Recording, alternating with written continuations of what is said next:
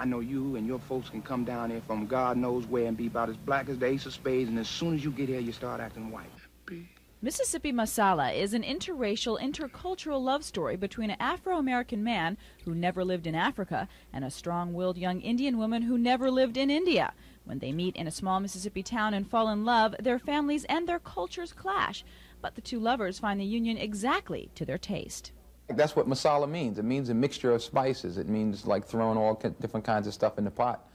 And hopefully you come up with something that tastes good. Washington's co-star is newcomer Sarita Choudhury.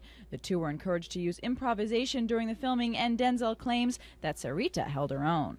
Well, Miss Masala, racism, or as they say nowadays, tradition, it's passed down like recipes. Now, the trick is you got to know what to eat and what to leave on your plate.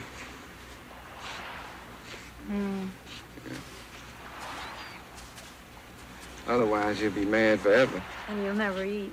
And you'll never eat. Yeah, actually, I made that up right there on the spot. And she came back with a great response.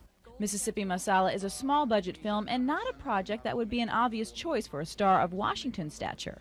What one would consider a proper move for an actor who, you know, won an Academy Award, you're supposed to move up to do, I don't know, Batman Returns or something. But Washington, who just finished playing the title role in Spike Lee's new film, Malcolm X, is known for his commitment to movies of substance. Not all the films I've done have a message, but I do find as I make more films that I have to have something to sink my teeth into or something that I believe in. For Washington, Mississippi Masala is a movie that fits the bill. He's now hoping that the movie-going public will agree. On the Entertainment Beat, Lisa Petrillo, Channel 10, Eyewitness News.